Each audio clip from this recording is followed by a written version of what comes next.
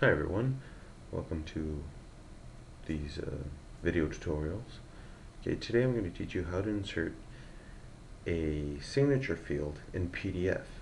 Okay, so here we have this regular file, regular Word file. Okay, the idea is that we have a signature table.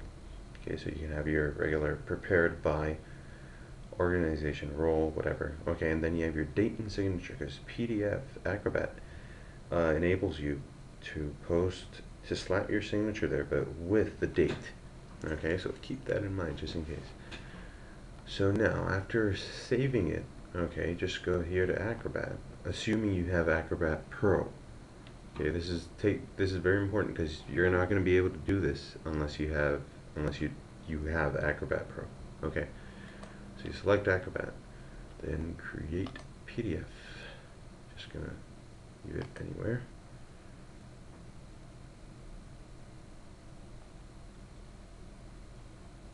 Okay, so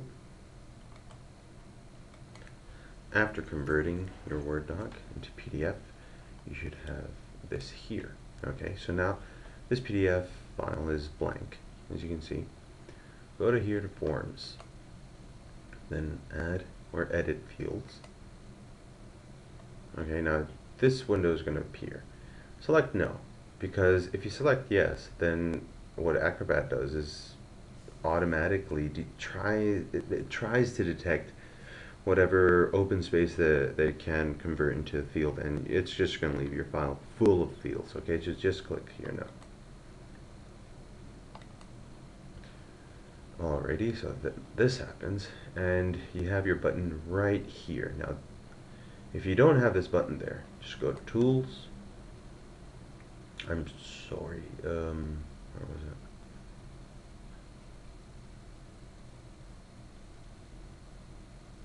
I really can't remember where that one is, but try to get this set of buttons here, okay, and select this one. I'll try to make another video later with the other steps. But you select that one for digital signatures, and then it'll just show you where you want to paste it. So you can paste it there. Okay, and then just fill. You can extend it if you want to cover the whole thing. Now, you have that there, and instead of drawing another one, or two other signature fields in this case, just right-click it and place multiple fields. So it starts off with what it can detect. Okay, so in this case, it'll only suggest one down, but you can put two others. Okay, click OK. And we're just going to select these both, move them a little down, select that one, and move this one, well, only down there. Okay, so you pretty much have that covered up. Now this, if you close form editing, this is what it's going to look like. Okay, so ready, assuming you have these other fields filled in, right? So you just click here, and then this will enable you to sign a document. Jeez, my laptop's running pretty slow this morning.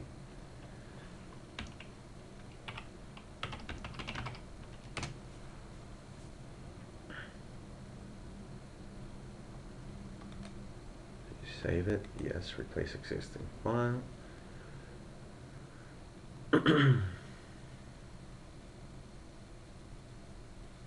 And pause this for a second. Voila, here you go. PDF file with your signature and automatic signature fields. Hope you enjoyed this, and most importantly, I hope it's useful for you. Bye-bye.